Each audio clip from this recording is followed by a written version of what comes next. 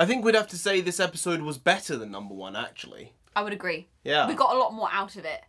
Not just exposition. There was a lot of exposition. But then episode 1 was full of exposition as well. It was needed, obviously, to set up the show. But I feel this episode was better paced than the first episode of Loki. Hey, NarendraTheComic and no, we got nonsense, but we do have episode 2. The review of episode 2 of Loki. And again, we are late. It's going to be very tough for us to catch up in time for the finale at this rate. But you never know. It could happen. Just about on time. But this episode was markedly better. Pacing wise, it was improved. Story wise, you got a bit more cohesion as to what's really going on. Other variant Lokis being better than Tom Hiddleston's Loki, which is something we didn't like. I disagree with that. Tom Hiddleston's Loki is the best Loki. They're proving that wrong. I don't know. I don't think so. No? This new Loki, this Lady Loki, she only has a jump on Loki because she's known about the TVA for longer. But when he found out about the TVA, he already had his plan formulating. He is smart and conniving and backstabbing. Yes. And I think this was proved right in today's episode. I think that they're going a certain route with it, which is that potentially Loki is going to become one of 2 Lokis in the MCU. And she is going to have a prominent role in the future of the character and the story of Loki, and potentially replace the Loki we know with this new Loki. We know very little about her characterization because there's really been nothing for us to see so far. But she seems like she's got a bit of spice to her, a little bit of pizzazz, and that kind of fits the Loki vibe. The big that happened in this episode was that we found out that Lady Loki is playing some trickery, and Loki's the one who figures it out. Yeah, he does. He is smart, clearly. When he does set his mind to things, he is intelligent. That's one of the reasons why he was able to trick everyone on Asgard repeatedly over many years. But he figured out about the apocalypse ending of timelines and how someone could use that to their advantage, because anything that happens before said apocalypse is going to be destroyed anyway. It's inconsequential, so isn't it? Because everything's going to get broke up anyway. So that way they can live in that time, consistently go back to the beginning of that time, mess shit up, do what they want, live there, and the TVA would never find out. Plus, he had a bit of an emotional moment with the Ragnarok reveal. Yeah, he did. You know? He looked down at that paper. Camera panned to the amount of Asgardians who died. And you saw there was this like momentary tear in his eye. And then when he was speaking to Mobius, he was like, so forget about that. Let's move on to the real thing that I've now found out because I'm the main character here, you know? But it was a bit rough in that second. You saw him really think about it. And the dissolution of Asgard really did hit him. And I think his own mortality is still sort of growing on him like a pain. And I think he wants to be the new timekeeper. But this Lady Loki is like, that's small chowder. That's not what I want. Which makes me wonder, what does she want exactly? I think she just wants to destroy the idea of the sacred timeline and let there be chaos, essentially. I think that's her plan. And I think she kind of took inspiration from Loki's plan of saying, I need a lieutenant, I need someone second in command. And she kind of took that and said, well, I could use a second in command, actually. Which is why I think they might be positioning her as being the more intelligent, the stronger, the more influential Loki in the future, solely because of that one scene there. I kind of don't like that. I feel like Loki doesn't take orders. The Loki we know. He doesn't really take orders. He does, though. He took orders from Thanos, didn't he? Yeah, but he was also, like, on the verge of death. He looked very sick. And he was being promised all this glory, so it's slightly different, you know? Yeah, he's a bit of a bitch for glory. Like, he hears the word glory, he hears the word power, and he's like, damn, glorious, powerful purpose.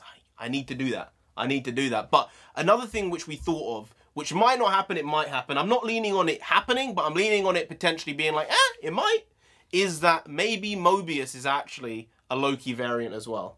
I don't know why. I'm getting this off feeling about him that he's not a bad guy, but maybe he's like brainwashed by the TVA to think like a TVA agent. Small things like when he was putting the cup down in the office. Yeah. He got called on it and then put it on the coaster after the fact. I don't know. I feel like he doesn't seem as cookie cutter as the rest of the TVA seems, you know? His thing with the jet skis and kind of wanting to experience something but he's not allowed to. He's also not going to stray from his path because anything can compromise the timeline. But I feel like Loki's going to be the one, if he comes back, to be like, come on, let's go on an adventure. Yeah, because he put the point forward, which was, technically then, only those in the TVA have free will. But they're only there to make sure that no one has free will, essentially, right? Yeah. So it's an odd little conundrum you have there. So I think by the end of this show, it's going to be the case that the sacred timeline's messed up. Whatever fake organization, whatever illegality they might be doing, morally ambiguous stuff they might be doing at the TVA, comes to an end. And it leads to the events of Phase 4 in Doctor Strange, Multiverse of Madness, in Spider-Verse, what happened in WandaVision. I think there's a lot of stuff that this show will lead up to. And so far, it's been good. I don't think it's hit the heights I wanted it to out of a Loki TV show, but again, I wasn't expecting it to be this show 1 year ago. No, I think knowing what the setting of this show is, it's more about opening it up for the rest of the MCU, whilst giving us a Loki storyline that we will enjoy seeing Loki in his like prime Loki form. Yeah, I just hope that they don't push him to the sideline and give this alternative Loki the limelight and make him like a secondary character in the show. Because they can technically do it, because the show's called Loki, and if she's a Loki, then, you know, Loki is going to be the lead of the show, but it's not the Loki that everyone wants to be the lead. I think they do this thing where they have these characters and these IPs and these platforms that they've built over 10, 15, 50 years, 60 years in the comics. And they know that a new character is not going to be successful on their own. So they go and they retroactively fit another character in to say, this is also a character we've created. You might like them as well. And then most people end up not liking them. But I do feel with this character, Lady Loki, there might be something good there. I think there could be. I am interested to see if any other variants of Lokis are introduced, because Mobius talked about how he'd been up against Loki variants previously. And Loki was like, but I'm the superior Loki, right?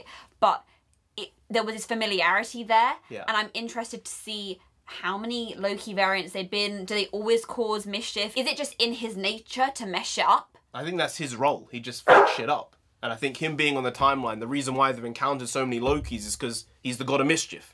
He's someone who breaks the rules, and they have to rein him in all the time. So maybe we might find another Loki variant in 2-3 episodes' time. They might find a dead Loki variant.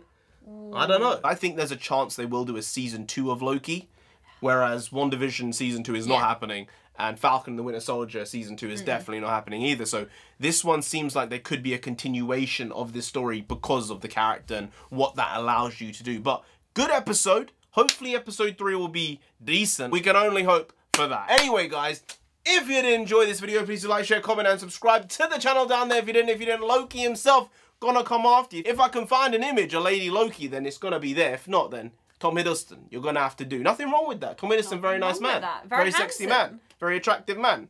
Very dashing. Dashing. Man. That's the right word. You don't want that. Do they want that? No. You really don't. So just subscribe anyway to avoid that. I've been NarendraTheComic. I've been India. She's been on Sensei. You've been Graham. We'll see you next time. That's tomorrow. If you don't know, make a video every single day. Been doing it every day for over 1,000 days now. We ain't stopping until we get to 10,000 subscribers. So do subscribe. Pop back again tomorrow for some more quality shitty content. So hashtag never not here. Just how it goes. Also bring the Pagwas means nonsense in Punjabi. And we also bring that. Bring a lot. Bring a little, do a lot, do a little, but we do indeed bring the quality shitty content on a daily basis. So see you tomorrow. More of the same, slightly different, but essentially the very same. Once more. See you then. Skadoosh.